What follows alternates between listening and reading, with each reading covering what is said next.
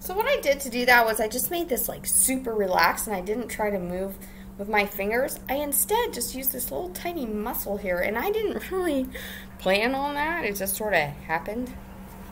I thank St. Joseph for that. Kind of do want to hold your violin up.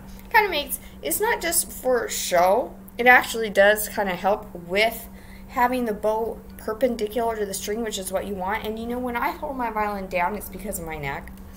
When I hold my violin down, I'm actually pulling my bow not completely perpendicular to the string, so you might hear a little squeaky sound every now and then, but I just kind of put up with it.